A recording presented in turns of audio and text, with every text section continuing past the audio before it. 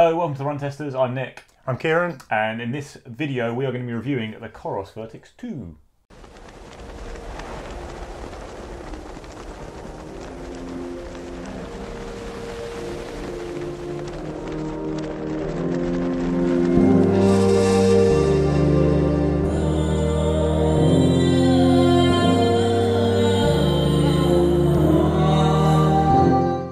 So what's new with the COROS Vertix 2? Well, COROS has added new features to make the Vertix 2 a competitor at the high end of the market, up against the best of the Fenix 6 range. Headline upgrades here include 32 gigabytes of music storage and offline playback, so you can drag and drop MP3s from your laptop, pair Bluetooth headphones and run with music phone free. There's also offline maps with topographical, street view and hybrid options, plus all systems dual frequency GPS. Now this aims to improve the accuracy of your tracking and real-time pace, particularly in those trickier built-up areas and spots where GPS can struggle. You're also getting a huge battery life with 140 hours full GPS tracking, extendable to 240 in the lowest power Ultramax mode. There's 50 hours in the most precise dual frequency mode, 90 hours in all systems mode, 30 hours using all satellites plus music, and you'll get 60 days general usage. Other neat additions include elevation profiles when you're out on a run, and those will show you how much elevation you have left to climb. You can load routes onto the watch, but unfortunately there's no turn-by-turn navigation. Now this is a chunky watch, and at 89 grams, it's heavier than the Vertix 1. It's also heavier than all but the biggest Garmin Fenix 6X Pro, which comes in at 93 grams. The Vertix 2's 1.4-inch 280 by 280 display is the biggest screen you'll find on a COROS, and that's bigger than the original Vertix 1.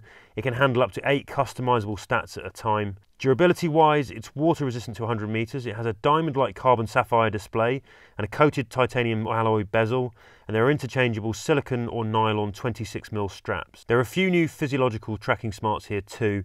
If you're interested in monitoring heart rate variability, it offers ECG-based HRV reads just by holding the bezel, though these aren't medically approved yet. It also has an optical pulse oximeter, so it'll monitor blood oxygen at high altitudes. The Vertix 2 supports Bluetooth 5.0 dual mode and Wi-Fi, so it'll play nice with a wide selection of chest straps, accessories and third-party devices, including broadcasting heart rate, but there's no ANT+.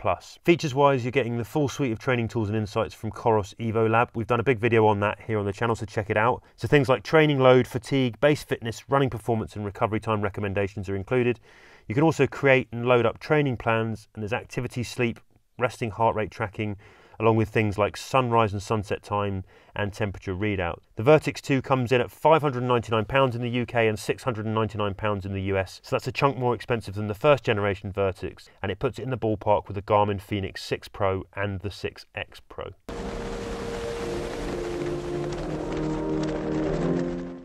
On to the run test. There's loads of really exciting new features on this watch. That's fair to say. We're going to talk a little bit about those features and our general kind of life experience of using it, rather than diving into everything in tiny detail, but you can look at that in other videos probably.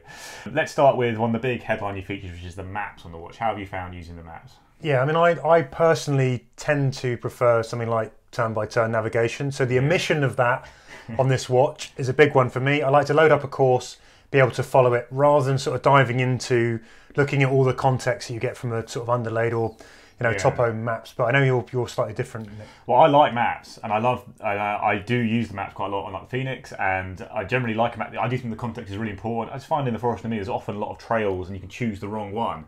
But actually, not having turn by turn on this, I think, is probably more annoying than not having the map. It's basically a breadcrumb trail laid over a map.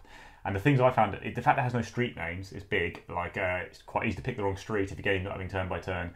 And if you are just cruising through the forest, I don't want the only alert on my watch to be you've gone off course. Yeah. Getting the notification before you turn is very useful. So something we'd hope to come in the future. It's nice to have maps on the watch, but at the moment I don't think it's a lot better than breadcrumb trails, especially without turn by turn. And I did find in certain conditions the screen is a little bit washed out on this watch, and with maps, it's very hard sometimes to see streets in particular. Yeah. Which just made it again harder without turn by turn. So basically that undermines that kind of detail that you're hoping to get from the maps if you can't quite see it, or you're not, you know, if you have to kind of stop and get close up and stuff. That's where I sort of find, well, actually, I just want something to be able to nudge me before a turn's coming up, and then I'm not interrupting my run, basically. Exactly. Yeah. Sometimes it works like if there's like a pond or a really dark bit of green on this map, it becomes very clear what it is, and certain major roads are marked with like a different colour. And that actually just shows the limitations of the map elsewhere, because when that is there, you don't get that context. They're really good. But when if I'm tracking a run, if I'm following a trail on the Fenix on the other side, it's very, very easy to see, or the Fenix or the Forerunner, how much better it is on there. It's just much sharper, easier to see where you're going. The street names help a lot if you're running in urban environments, obviously. So yeah, in general, it's a nice thing to have, but I think there needs to be some improvements made there. I'd like to see a lot more contrast for one. The elevation map you get, I do like a lot. Just a little thing of the run. So you get to see that ahead of time, right? So you can load up a route and then you get to see what you're about to go and do, right? Yeah, and that's just great. You see it ahead of time, you can see along the way how much you've got left of the climb. I had one moment there was a lot of lag, and actually I was at the top of the climb, but it said I was halfway up, but it quickly, eventually, well, it rectified that, and it was fine. I think that's a nice touch. It's not as advanced as what you're getting in Climb Pro.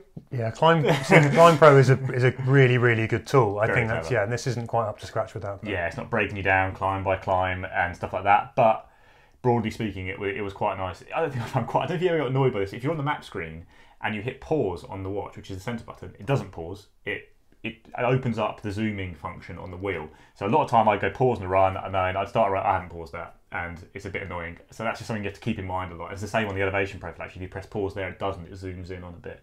Something you'd like to be. Little quality of life improvements, basically. The other thing I guess we should talk about is just loading routes on, which was a little bit more fiddly than on this. I had to either download a route that I'd run previously on Strava or someone else I was going to follow, and then I'd have to airdrop it to my phone and open it in the app. Yeah. It's different in the other watches, right? Yeah, like in Garmin you can create the route in the app, which is very handy, just to send it straight to the watch there. Or with Polar and Garmin you can use Komoot, can't you, to create the routes and other things like that. So that is not a big problem, but it's just small little quality of life improvements. I think sometimes they add up a little bit. So there was one thing on the maps. Did you tend to use the topo, or because there's 3 levels, isn't there? There's like the 3 layers. You've got the topo, the hybrid, and then the street view. The street view. I use the hybrids. Okay. And I think the street view is the most useful one a lot of the time, because it actually shows the path. With a topo map, it's great to get some of that detail, but I think you need a lot of the street view as well for me to get the context I'm after. One other problem I did have actually on it was, at first in particular, because you can set it to the heading to be the heading up on the watch when you look at it, which is what you want because you want to know you're on the right path. But when you're running like that, the compass is deciding that heading. It's all over the place. And you turn that, and at first it took like beep, beep, beep, then heading's in the right place, and that's just too long to be holding your watch hand. They've improved that of an update already. I expect it to get even better, but it's still a little bit. You just again, it's something that Garmin's been doing for a long time. They've ironed out that thing. Every time you do that, you're on the right heading. It's pointing the right way up, and it's very clear where you are. Because I think if the heading's pointing the wrong way, it suddenly becomes much harder to work out which path is the right one to take, because you've got to do the mental maths in your head. Yeah. So yeah, all in all, maps. There's some improvements to make. I'm pretty confident they'll make them. It's a nice addition to have, but right now it's not a reason I'd buy this watch yet. Me neither. But then I don't really use them, so.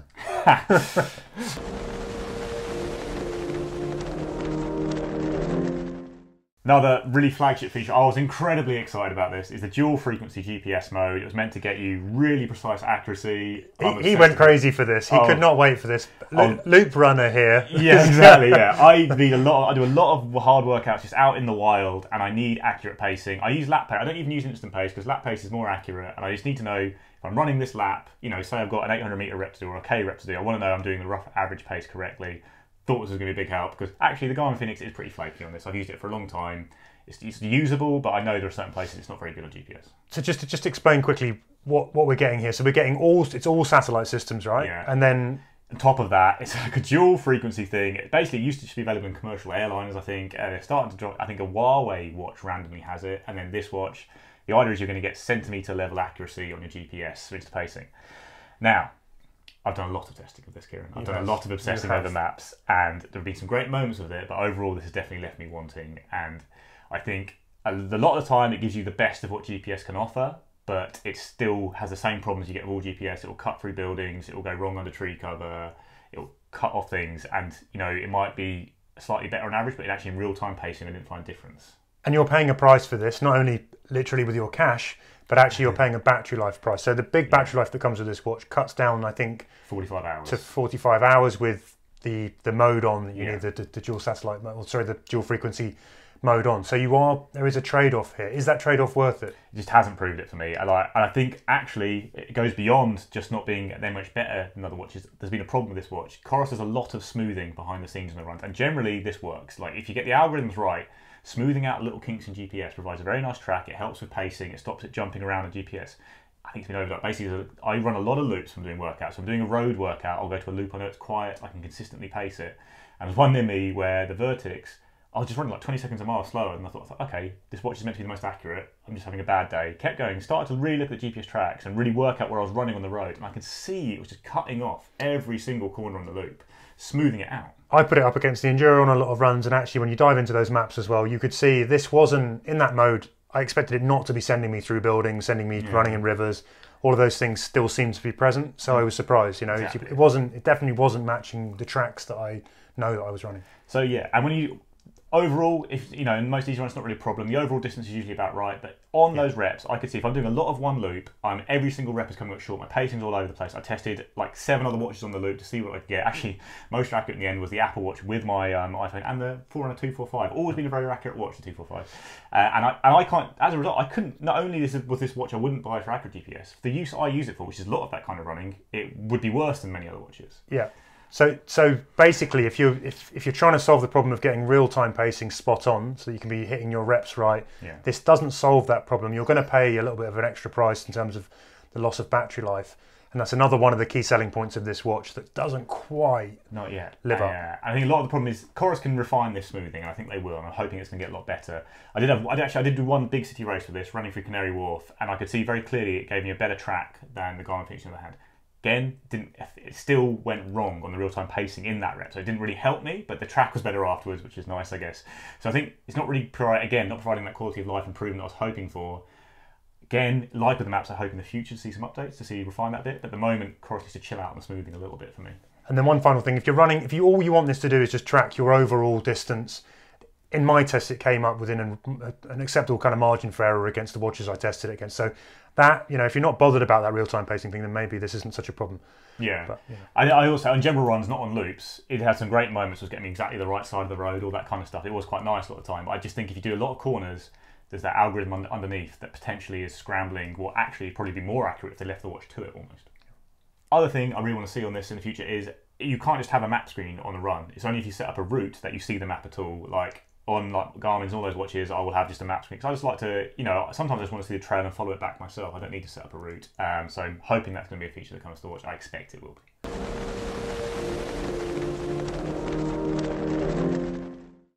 Another massive selling point of this and all COROS watches is the battery life. We're listed here at 140 hours of GPS only, 90 hours of all systems on, that's every satellite system at once, and then 45 hours of the dual GPS mode. And COROS watches, basically, when you're not running, they will not lose any battery. That's kind of their thing. Yeah. So I'll just quickly, Kieran's does great testing, so I say it lasted me like 19 days using the highest accuracy GPS mode, running 100k weeks. Really impressed.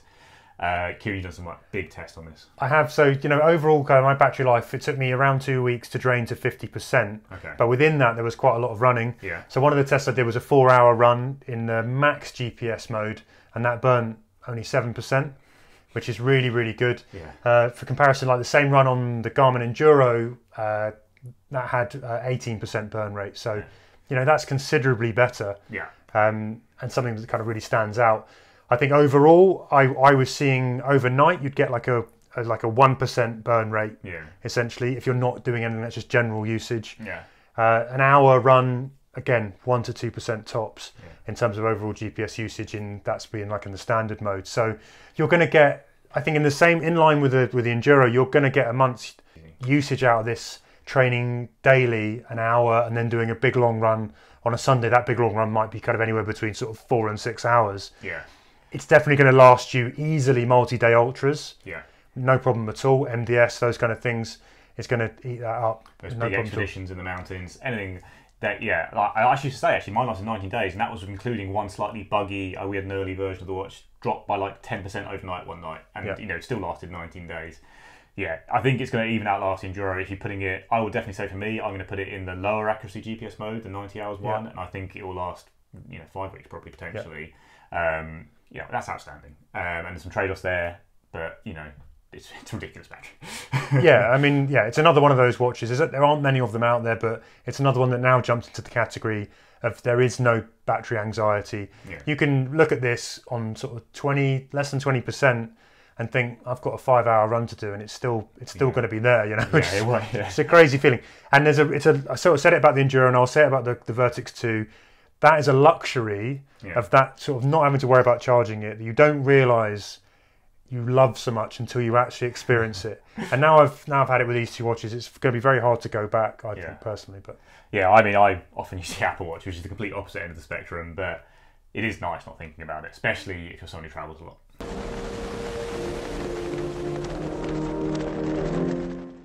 Another big feature added to this watch, which again kind of brings it to line with what you're getting on the Fenix and a few other Garmins, is music. But you're getting a different kind of music experience here, so. Yeah, and it's not a great one. I mean, so basically all you can do, it's like going back to, I think, the 90s, I'd say 90s, maybe early 2000s, where you're basically dragging and dropping MP3s. And you can only essentially add one single list of those MP3s to your favourite music. You can't do any kind of ordering. So you're like creating one playlist on the watch that you can then control.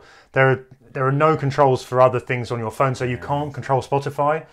So there's no offline Spotify on here, but you also can't control Spotify from a paired phone. And it just makes the overall music experience, I don't know, it's just not one that I would ever do. I've gone way beyond that time when I want to be picking 20 tracks and dropping it onto a watch and leaving it there. Flip side to that, I guess, Nick, you sort of mentioned sometimes you listen to a lot of podcasts, and maybe that's a thing that people might use it for. But yeah, it's easier to get podcast files than music files, obviously, so you just got to find the free source. Again, it's the hassle of doing that every day. Like, I might do it for a race, a one-off experience. I might get a few podcasts on for that one-off. Only problem there is, first time I used it for a podcast, it crashed because I had the music and the maps going at the same time. It couldn't handle it. It's been updates since, that seems to not be happening anymore. But but with the podcast, there's no like fast forward thing. So it crashes, you're going back to start the podcast and you're listening from the start again, which is not fun. So yeah, it's a little bit lacking. The streaming service is so much easier. If you can do wireless transfer, or if you can link to an account and get your music on, unless you do have a lot of music files still knocking around, then that, it's great, and you don't mind you quite enjoy the kind of admin of it. I know some people do. Fair enough, but at the moment it's another feature which is on the watch now, and there's room for improvement, and I'd expect them to make those improvements. But again, it's only a selling point if you do have that quite niche lifestyle with music. Yeah, and I mean, listen, this is a watch that is built for people to be doing long adventures as well. So it's got that kind of ultra sort of aspect to it. And on those ones, you're going to be carrying your phone. Yeah. So it's kind of like, actually, it needs to be able to work with the phone in some ways. I think that's something that's kind of clearly missing here. Offline music, great if you can get it, but actually I think in a lot of use cases people will have their phone, and for it not to do that is a bit of an issue for me. But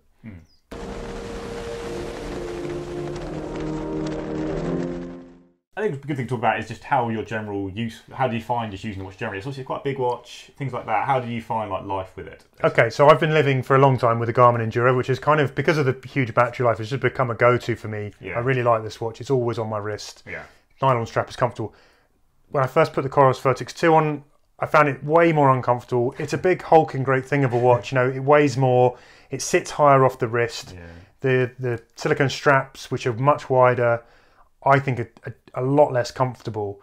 So in terms of overall comfort, this isn't a watch that I sort of found myself happy wearing 24/7. So in terms of doing all that other stuff outside, sleep tracking, activity tracking, all that kind of stuff, I felt it falls down because I just want to take it off pretty much as soon as I finish my run.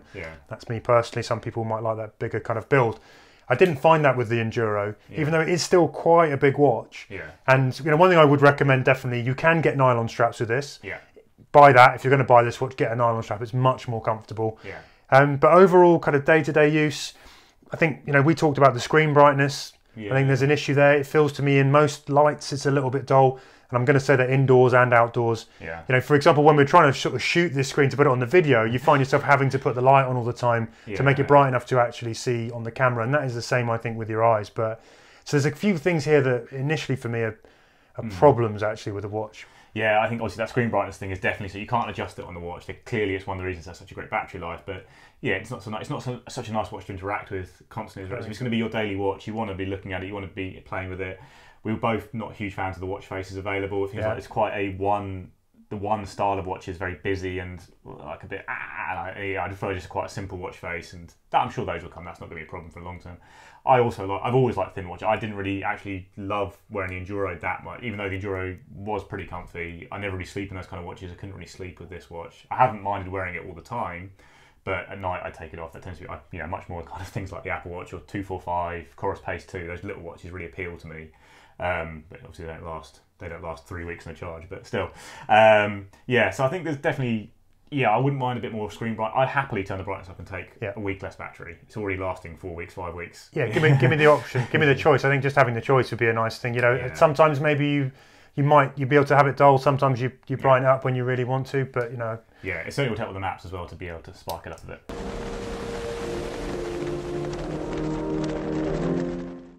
Let's dive into the EvoLab kind of training and performance analytics you get with the COROS watch here. We've also got a big video on the channel which we dive into what you're really getting here, but in terms of my life experience of it, I broadly quite like EvoLab. I do not like the running performance thing, which gives you a rating of like your percentage of your running level, and I never look at it. It doesn't really make any sense to me. I mean, this morning I ran at 5 AM and it gave me a low one. That was right, but generally you're not getting it every run. I don't use it. I think the training load... You don't get it every run because only certain runs qualify, right? Exactly. And which is...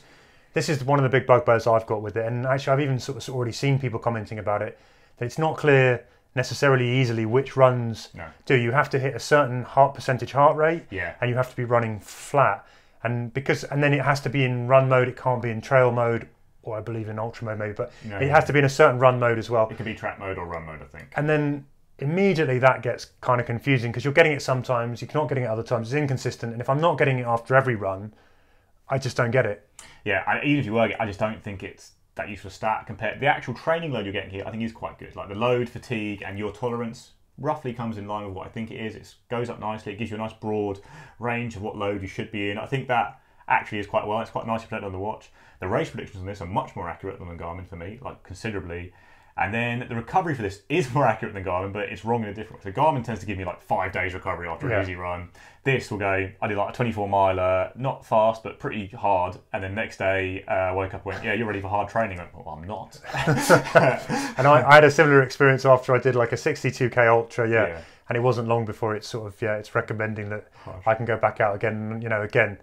Maybe my cardio system is, but my legs certainly weren't. Yeah, I think it's probably a bit ambitious. Like, okay, I think it's closer to the truth than I'm getting from a Garmin, which really thinks I'm not very fit at all, despite using it for many years. It's an optimist, Nick, is what it is. It's a very optimistic coach. It's very encouraging until it runs you into the ground. But yeah, so I do quite like the recovery. I don't mind the recovery. I think it's okay. I think the training load thing is quite well done on the watch. I don't really like the running performance thing. So overall, the EvoLabs, I find it as useful as any other one of these, and I don't use them very much. Marathon level, you know, it'll give you a marathon level as well, so it'll give you a percentage of where you're at in terms of, which again, I think it's a nice idea where you just can, for people who are sort of training for marathons, you get this sort of benchmarking sort of effect. But again, I'm not sure how useful I found it. My main problem overall with EvoLab is just the sheer breadth of stats in there, and some of them, without a sports science degree, feel quite kind of close and conflicting potentially.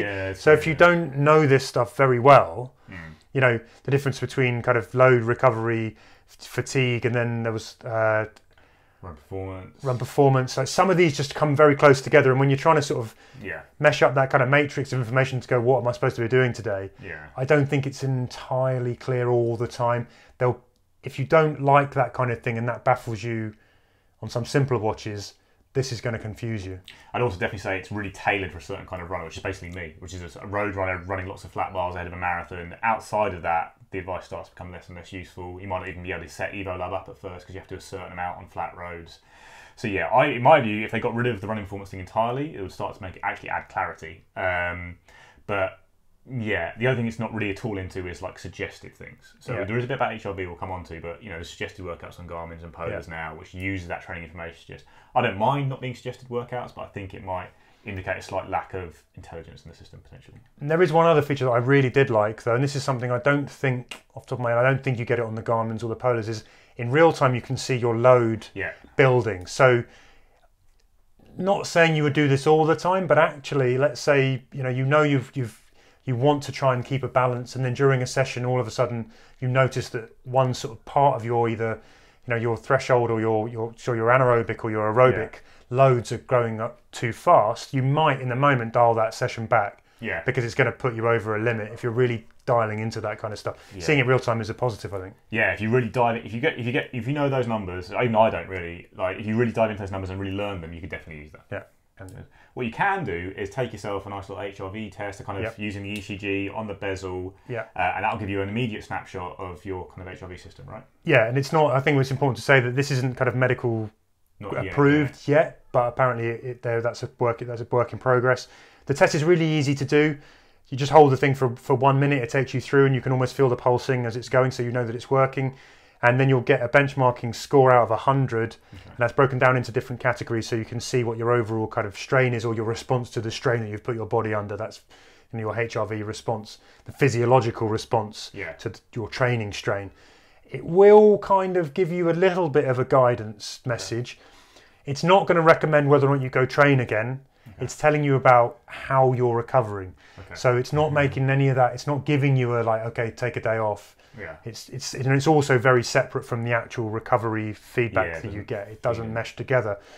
But I think it's very useful. One tip here, if you're going to do HRV, you want to be doing it at the same time, first thing in the morning, under the same conditions, before you've had a coffee, before you've done anything crazy in the morning, to get the right readings and to do it consistently. And it doesn't give you an alert like the Polar will on the Vantage V2. It tells you now's the time to take your orthostatic test. And I wish it did, just to give you that little nudge, because it's something you can easily forget.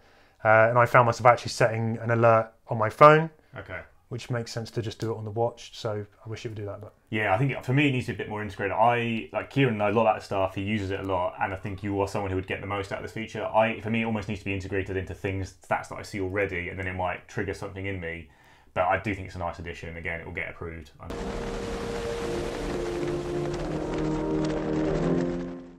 And then maybe just a quick final note on heart rate accuracy in general. I only did a couple of runs of this without a chest strap, and it was pretty good. But I'm going to say, as I always do, get a chest strap. If you're spending £600 on a watch, you want a chest strap, right? Yeah, I mean, we've done enough of these now that, there's just some familiar things that happen on the optical. It had a bit of lag, it had a bit of a lurch. On the tests that I did, come back to my max heart rate in those runs would be slightly higher than a chest strap.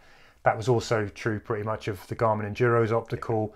Get a chest strap to make all those EvoLab stats better. Definitely. I'll definitely say with a heavy watch as well. Like the best heart readings I've ever had are from lightweight watches like the Apple Watch 49245 that sit very close and snug. Big heavy watch, it's going to move around, it's going to mess up your systems.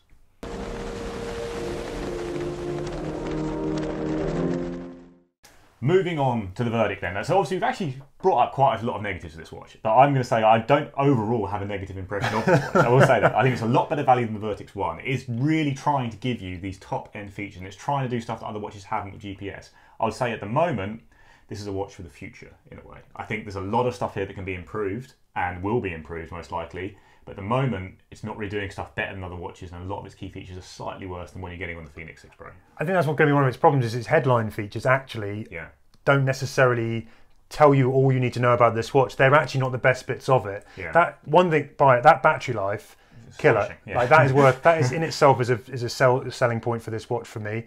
That's a luxury worth having and worth paying for.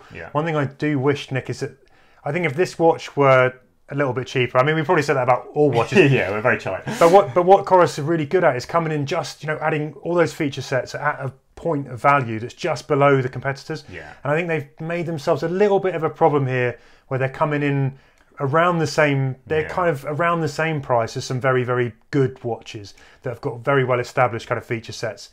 And if this were £100 cheaper, my recommendation for this would be much, much higher than it is right now. It doesn't fare as well against, for me, an Enduro or a Fenix 6 because of the price tag. Yeah, I mean, I guess what you can say is you're getting... The Fenix is obviously reduced a lot of time, but it's the same price as the Fenix broadly. Actually, it's cheaper because the Fenix with a sapphire screen is more expensive than this, but Fenix off reduced. But what the Fenix does is all these features a little bit better, except battery life, and also the Enduro is much more expensive. It has the battery life, but basically Garmin has had all these features for a while, and all these teething problems you see here, they've been ironed out. And that's not really COROS' fault in a way. Like, it takes a while to iron. Garmin had those problems. I had watches crashing with music on them when I was using Garmin, but they've done it now. So at this point, COROS is catching up to a watch that already exists for a lower price.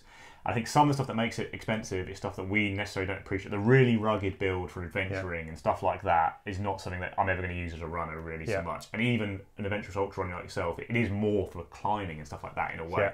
So that is quite a key selling point that I guess we're not really appreciating, but it does end up with a price that you just go, okay, well, Garmin Fenix does all these things, it does them a bit better. So, and that, unless for me the GPS needs to be the killer thing. And I think because the GPS Fenix can be a bit fiddly and fussy, and that would have been a thing that really... And if you just want the battery life, the Enduro's there and it's doing a lot of the other stuff quite well. I might go for this Enduro. Enduro's a fair bit more, but Enduro does do a lot of this stuff very slickly. Yeah, and it's just... I find overall the Enduro's are just a bit more neat, a bit more compact, a bit more comfortable. Yeah. And I think if the price again in the Enduro came down a bit, I think that at the time, if and when that might happen, this would be a very interesting watch for a lot of people. Yeah. The final thing I wanted to say, though, in favour of the Vertix 2 and in favour of what COROS has done, EvoLab, although I think it's got maybe a bit too many stats in there, it finally, I think, brings COROS's watches, in terms of that overall training load, kind of performance insights, it brings it up to a level, and that's like an important move on from them. And yeah, I think, again, this is a watch that probably has some way to grow, and that's a great thing that COROS always do, right? They tend to roll features down and they'll continue to improve, so it'll be interesting to watch. Definitely. This is a watch that is essentially the complete package on paper. It's just when you use it, there's a few little things that crop up with each thing. Actually, all those things still work, you just have maybe to work a little bit harder at things like dragging music across and stuff like that. But yeah, we expect everything to be refined a bit in the future, and you know, it's there now, the baseline there. I guess the only thing to say is, by the time they've caught all those up to Fenix, what happens with the Fenix 7? Yeah, where does that go? Yeah, always the way.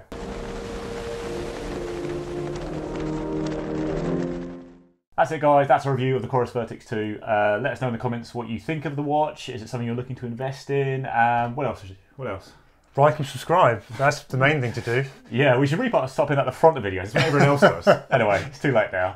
Yeah, like, subscribe, ring the little bell, and check out all the other videos we've got on all the other big kind of GPS sports watches out there. We've tested quite a lot of them, so we've done reviews on most of them. Have a look at that, and look at our best watches video. Got a big best watches video with a big long section about the really expensive ones, including the Vertix. So go have a look at that if you are looking to spend a lot of money on a very nice watch.